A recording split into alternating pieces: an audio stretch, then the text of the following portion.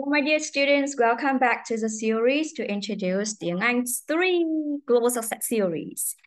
Chào mừng các con, chào các con đến với chuỗi video cô hướng dẫn chúng mình cách chúng ta sẽ học các đơn vị bài học trong chương trình sách giáo khoa tiếng Anh lớp 3 của tập Global Success. Và cô giáo hy vọng những video này sẽ hỗ trợ các bạn trong tiến trình các con học tập. Các con chỉ cần video của cô Thúy, cuốn sách giáo khoa của các con, đúng không? Và các bạn sẽ, đương nhiên các con sẽ cần có thêm cái bút nhỉ, để tiến trình học tập của chúng mình được hiệu quả hơn. Ok, cô giáo đã hướng dẫn các con từ đơn vị bài học Getting Started đến bài số 13, My House. Và bây giờ chúng ta sẽ cùng đi đến bài số 14 với nội dung My Bedroom, trong phòng ngủ của tớ, đúng không? Thì trong phòng ngủ của tớ có những đồ vật gì này, đúng không? Đấy, và theo các con thì có mẫu câu nào sẽ xuất hiện trong nội dung bài của chúng ta? Chúng ta sẽ đi từ lesson 1 đến hết lesson 2 thì để chúng ta sẽ được biết rõ hơn nhé. Đó, chúng ta có cấu trúc there, đây các con nhìn này, có cái gì đó, đúng không? Thì có như thế nào thì tí nữa cô Thúy sẽ hướng dẫn các con kỹ hơn. Now, let's look, listen and repeat. Unit 14. My bedroom. Page 24. Lesson 1. Activity 1. Look, listen, and repeat. A. This is my bedroom. There's a desk in the room. B. There are 2 chairs in the room. Ok, như vậy bạn ấy giới thiệu về phòng ngủ của bạn ấy đúng không? This is my bedroom, đây là phòng ngủ của tớ. There's a desk in the room, có một cái bàn ở trong phòng, đúng không? Thì con thấy chúng ta có cấu trúc đó là there's hoặc there is cộng với cả a hoặc an cộng với danh từ số ít. Đấy.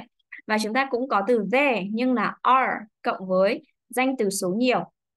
Đều cả hai mẫu câu there hoặc there hoặc there và there are đều có nghĩa là có, nhưng there is hoặc there's thì cộng với danh từ số ít, còn there are thì cộng với danh từ số nhiều.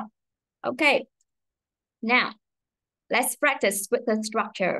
Chúng ta sẽ cùng nhìn tranh, các con nhìn xem có số ít hay số nhiều để chúng ta sẽ nói về there is or there are. Ok, Page 24.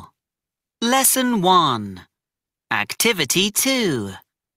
Listen, point, and say. A desk. desk, B, a bed. a bed, C, 2 doors. windows, D, 2 windows. 2 windows. Ok. There's a desk in the room. There are 2 doors in the room. Ok, thì các con nhìn thấy hai mẫu câu đầu chúng ta sẽ có là there's a, ok, and there are ở hai mẫu câu sau con nhé, hai hình sau. Nào, listen first. There's a desk in the room. There's a desk in the room. Có một cái bàn ở trong phòng, đúng không? Ok.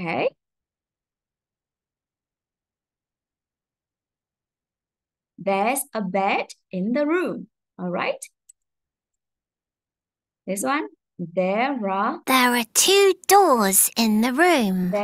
2 doors in the room. There are 2 windows in the room. Window là cửa sổ, đúng không các con? Các bạn có thể nhìn tranh và các con sẽ đoán ra từ, đúng nhỉ? Và khi mà các con học tiếng Anh thì các bạn chú ý là chúng ta sẽ đọc chính tả, thành phần chính tả các từ này, đúng không? R, double O, M. Thế để chúng ta sẽ nhớ từ được lâu hơn các con nhé. Now, so for the next one is let's talk, okay?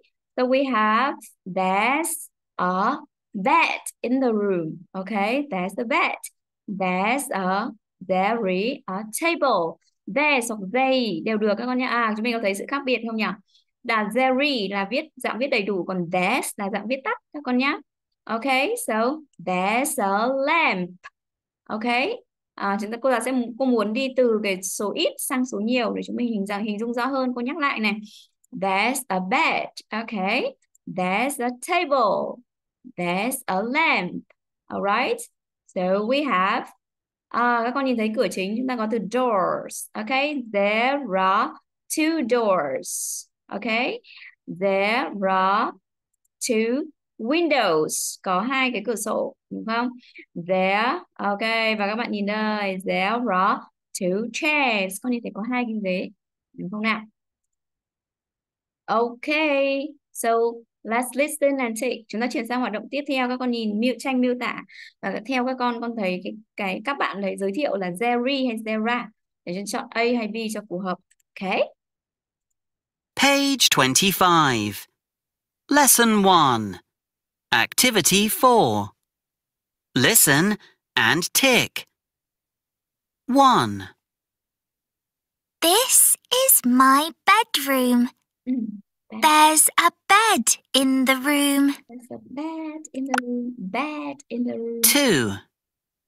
This is my bedroom. Mm-hmm. There are two windows in the room. Two windows in the room. Two doors in the room. Vậy các con nghe thấy two windows in the room. Okay? Yeah, that's great. Okay, so for the next part, các con sẽ nhìn này, con hoàn thành và con sẽ đọc to các mẫu câu. Con nhìn thấy đây, there's a in the room. Con nhìn các tranh và chúng ta sẽ lựa chọn nhé. Number 1, there's a bed, B-E-D, in the room. Okay, there's a desk in the living room. Con nhìn thấy ở đây chúng ta không còn ở bedroom nữa rồi, đúng không? Chúng ta ở các phòng khác. Ta có bàn ở phòng khách, đúng không? Okay, there are two. Oh, con nhìn tranh chúng ta có cái gì đây ở trong phòng tắm đây? Okay, so 1, 2 lamps. Okay, there are two lamps in the bathroom and in the kitchen. So can you see there are just one door? Okay, and we have two windows here. Okay, so two windows in the kitchen. Có hai cửa sổ, đúng nhỉ? Ở trong phòng bếp, đúng không các con? Alright. Như vậy chúng ta sẽ có miêu tả khác nhau về ngôi nhà, về các cái căn phòng, về các đồ vật ở trong phòng của các con. Các bạn hãy liên hệ với ngôi nhà của mình để chúng ta có đi đến các nơi và các con sẽ sử dụng cấu trúc đó nhé. Alright, and let's play the game. Các con sẽ chơi trò nhớ các cái phòng nó nào đó ở đâu đấy thì chúng mình sẽ chơi trực tiếp với các bạn ở trên lớp. Các con nhé. Okay. And that's the first part, lesson 1 of my bedroom. Chúng ta nhớ, chúng ta có mẫu câu there's, or there, và there are, đúng không? Cộng với danh từ số nhiều.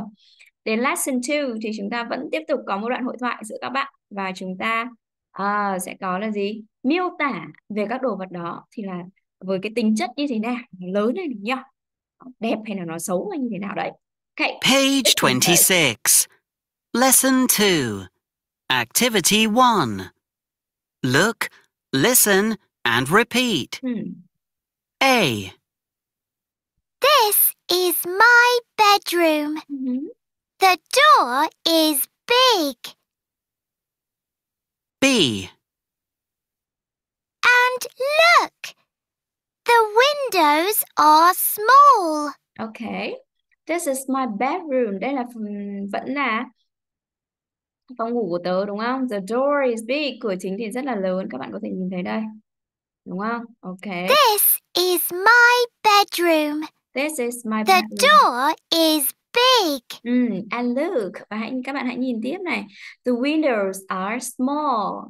Hai cái cửa sổ này rất là nhỏ thôi, đúng không? Thì các con chú ý miêu tả cho danh từ số ít thì ta dùng động từ to be là is, đúng không? Còn danh từ số nhiều ta dùng động từ to be là are. Okay.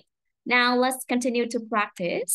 Chúng ta sẽ luyện tập này. Chúng ta có từ small có nghĩa là nhỏ, new có nghĩa là mới, big có nghĩa là to và old có nghĩa là cũ rồi, đúng không nào? Now let's listen.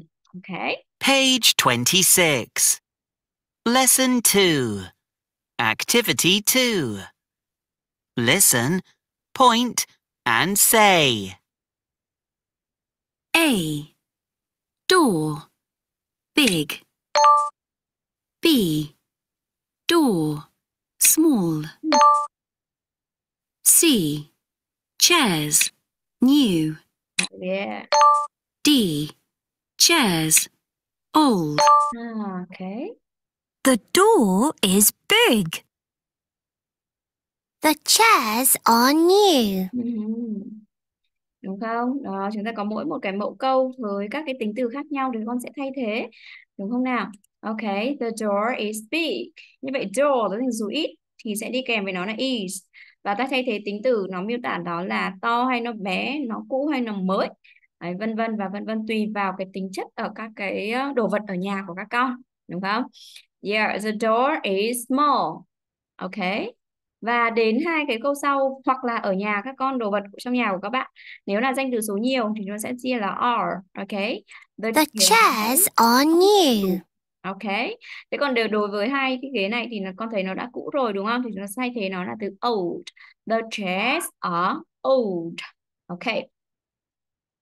Rồi, tiếp theo chúng ta chuyển sang nhiệm vụ là các bạn sẽ cùng nói về các cái đồ vật ở trong phòng của con này. Ok, so the bed is big.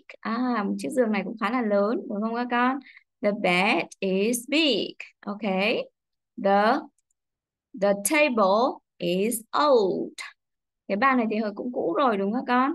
Yeah, and the door is big. Ok. Đây là danh từ đó là các danh từ số ít, đúng không các con? Thế còn danh từ số nhiều với từ windows and the chairs thì thế nào đây? The windows are the windows are small. Small, con cong lưỡi lên đúng không? Yeah, and the chairs are new. Ok. Các con nhìn lại các đồ vật trong phòng của các con. Đấy, con sẽ giới thiệu đồ vật nào thì như thế nào các bạn nhé. Ok, bây giờ các con sẽ nghe, sau con nó sẽ đánh số theo thứ tự 1, 2, 3, 4 mà các bạn thấy các đồ vật ở trong phòng các con nhé.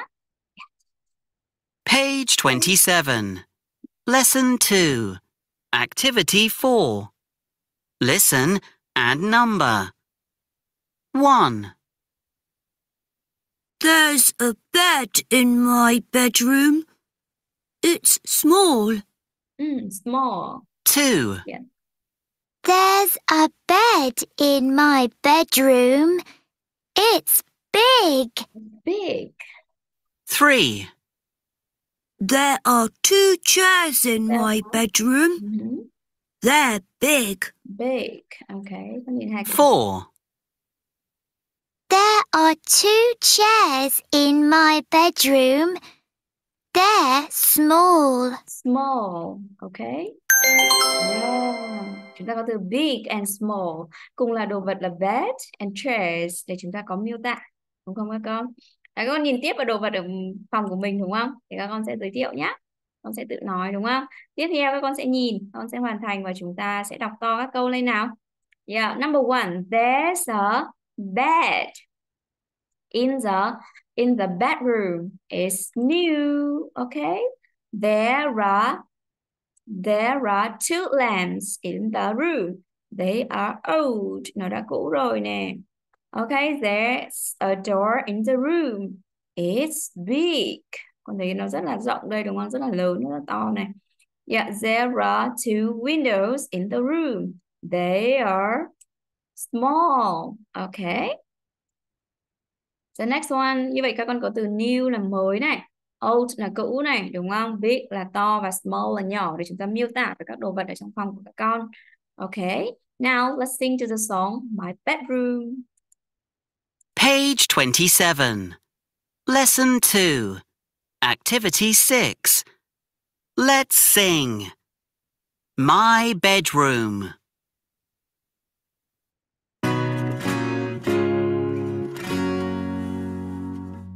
There's a bed in my bedroom. It's new. It's new. It's new. The bed is new. There are 2 windows in my bedroom. They're small. They're small. They're small. The windows are small.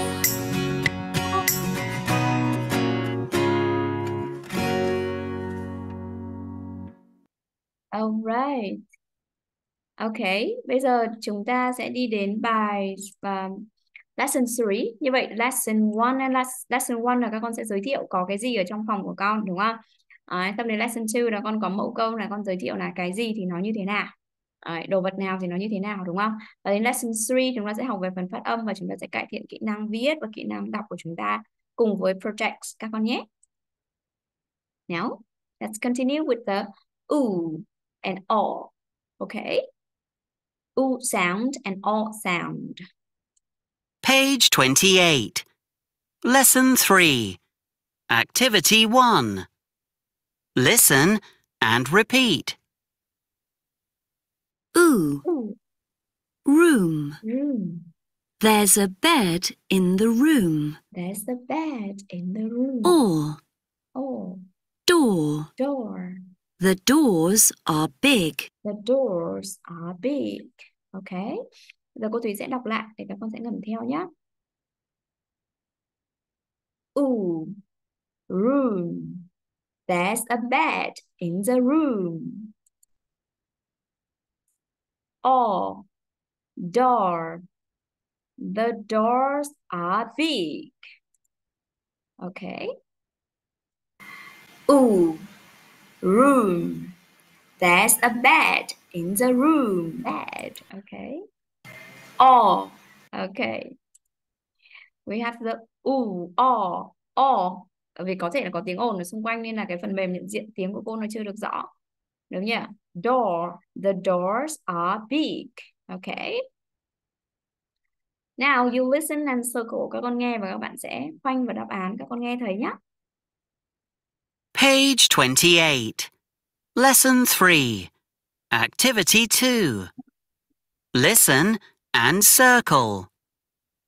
1. The door is there. Is there? 2. The room is big. Room is big. And door and room. Okay. Rồi chúng ta sẽ cùng hát. Bài hát có âm O trong từ door. Okay. Và chúng ta có U trong từ room. Alright. Page 28. Living room. Lesson 3. Activity 3. Let's chant.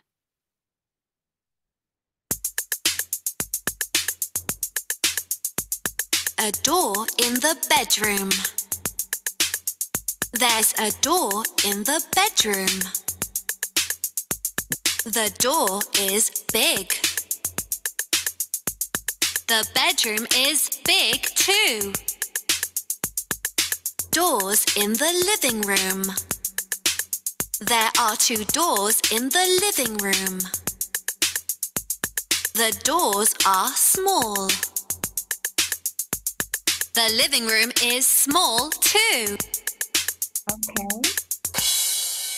Rồi, như vậy chúng ta đã đi qua hai cái âm đó là âm U and O. Bedroom, room and O. Door. Các con thấy có những âm nào chúng mình đã từng biết mà có hai âm này? Các con hãy liên hệ tiếp theo nhé. Alright, bây giờ đến phần đọc và các con sẽ hoàn thành này. Con sẽ đọc to cái đoạn văn này lên để chúng mình và cô hướng dẫn phần dịch một chút để các con hiểu rõ hơn ha.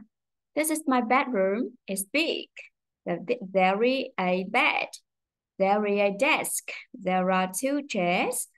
There are 2 windows. The bed is big. The desk is old. The chairs are new. The windows are small. Okay. Đây là phòng ngủ của tớ, đúng không? Nó rất là to này. Có một cái giường này, có một cái bàn, có một cái ghế này, có một cái bàn này, có 2 cái ghế này, có 2 cái cửa sổ và bàn thì rất là giường thì rất là to, đúng không? Ghế thì đã cũ rồi.